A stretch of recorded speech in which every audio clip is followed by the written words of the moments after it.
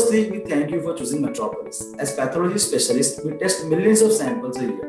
Our rich 4-decade experience helps us to give you a report with the highest standards of accuracy. Right from blood collection to barcoding and testing, your sample undergoes a comprehensive MET process to ensure a conclusive report. Metropolis is accredited by College of American Pathologists, a global gold standard in laboratory accreditations. Urine routine and microscopic test is done mainly to screen for urinary tract infection, to screen for kidney disorders, screening of metabolic disorders such as diabetes, liver disease, etc. It is also done as a part of routine health checkup, as a workup for planned surgery, as a routine test in pregnancy. Abnormal findings suggest that something may be wrong and should be evaluated further by performing other targeted tests such as CBC, renal function test, liver function test, or urine culture.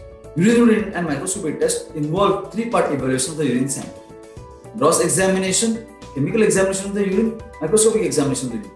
Urine color. Unusual or abnormal urine colors can be the result of a disease process or several medications. Example: red color urine may be due to RBCs or urine stones, etc. Urine specific gravity. Urine specific gravity simply indicates how concentrated the urine is. If a person drinks excessive quantities of water in a short period of time or gets large amount of intravenous fluids, then the urine specific gravity is low. Whereas with high specific gravity may be seen in dehydration or low water intake.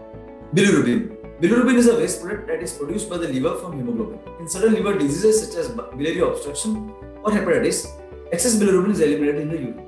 Protein. When urine protein is elevated, the condition is called as proteinuria. Proteinuria may occasionally be seen in healthy individuals due to excess stress, exercise, fever, aspirin therapy, or it could be because of exposure to cold. It may also be seen as an abnormal finding in hypertension, diabetes, mellitus. The 24-hour urine test may be used as a follow-up test for confirmation. Glucose. When glucose is present in the urine, the condition is called as glucosuria. It results from either diabetes mellitus, hormonal disorders, liver disease, medications, and pregnancy. Ketones. Ketones are normally not found in the urine.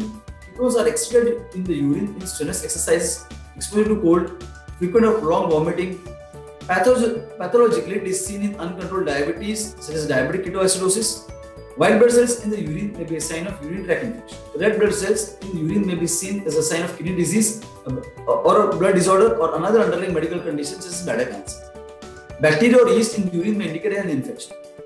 Casts which are tube-shaped proteins may form as a result of a kidney disorders. Crystals that form from chemicals in urine may be seen as a sign of kidney stones.